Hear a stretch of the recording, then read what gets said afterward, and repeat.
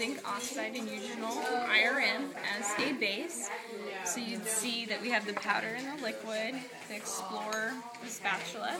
So to start, we're going to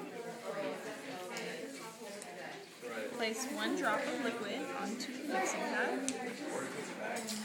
And you want to go ahead and put the cap back on to the liquid. And you're going to do 1 to 2 heaping of powder. And you're not going to want to scrape it off at all or anything like that.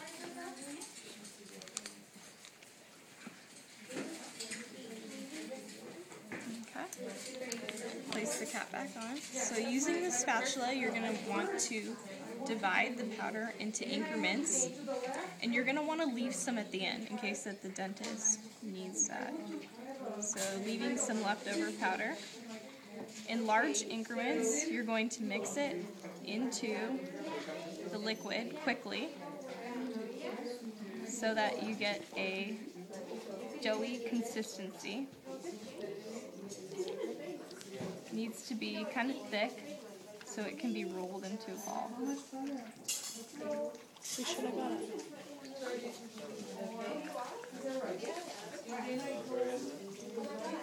This one needs a little bit more powder. I wish we could just have her do it. I know, it'd be really easy. This one's still not thick enough. Yeah, and it kind of is flaky a little bit. So then, you're going to take some and you want to do a really tiny ball. And if the ball is too big, you can use the Explorer to... really wants to be ideally this small.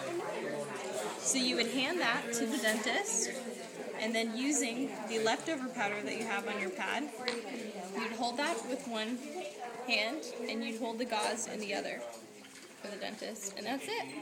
Okay.